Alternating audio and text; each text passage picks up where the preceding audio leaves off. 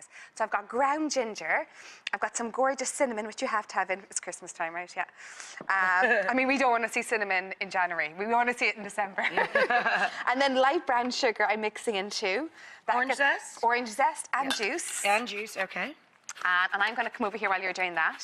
And then look at the ham. So this ham has already roasted for an hour and a half in the oven, okay? So it's already roasted. And then I just... Fresh ginger, Chloe? Yes, please. Yes. Actually, you know what? We're going to leave it in whole. Okay, leave it in whole. Oh, that's for the other one. Okay, that's for this guy. Yeah, so I've used ground ginger in this one, and I'm using fresh ginger with the plums. Gotcha. So all I need then is the juice. Okay, that's the juice great. of this guy. Sure. And then I have... And you studded that with what, cloves? So I'm studding this with cloves. So first of all, I score it with a very sharp knife. Just score it down like so in diamond shapes. And then you pop in all the cloves into this, which will infuse it with that lovely Christmas kind of flavors, right? Yeah, it's going to smell like kind of like mulled cider, but it's ham. Yeah. And remember, that has actually been cooked already for an hour and a half. We're taking it out. So it's already warmed through. You're just glazing. Exactly. And now for the plums, this is a beautiful recipe. These are fresh plums that I've quartered. I'm adding in sugar into it. And then I'm adding in sticks of cinnamon into it. I'm adding chili into it. And a chili flake. Should I put this on this? Oh, yeah, please Slather? do. Slather it all over it. Gotcha. Oh, yum. Yeah, and the smells are so good. It does smell amazing. Okay, so the orange zest and orange juice. Now, you might remember, you probably see it up on Rachel's website. We made this for Thanksgiving. Remember we made the cranberry? That's right, I remember. Yeah. Exactly. So this is a similar recipe.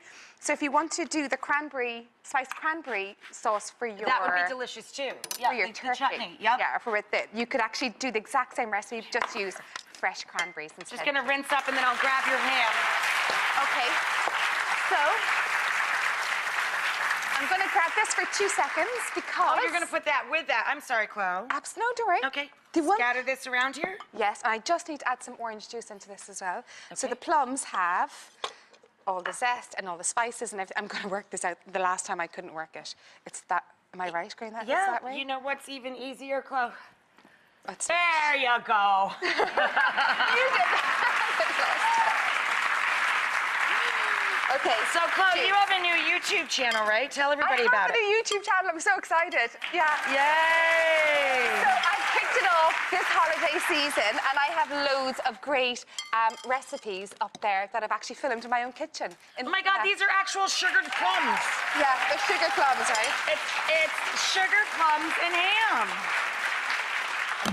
So this goes into the oven. I'll just throw it on the back counter and grab that because it's so heavy, Chloe. Okay, just bring out the big just wait for this. I mean, this is going to be your Christmas hoo-la-la, okay? Oh, my God. Oh, happy Christmas. Don't drop the ham. No pressure. No pressure, no I'm just on the Rachael Ray show, and you scream me, don't drop the ham. All right, you ready, guys? Here it goes. Oh! Amazing. Nice. And all the plums. So you've got your sauce and everything. Love that one.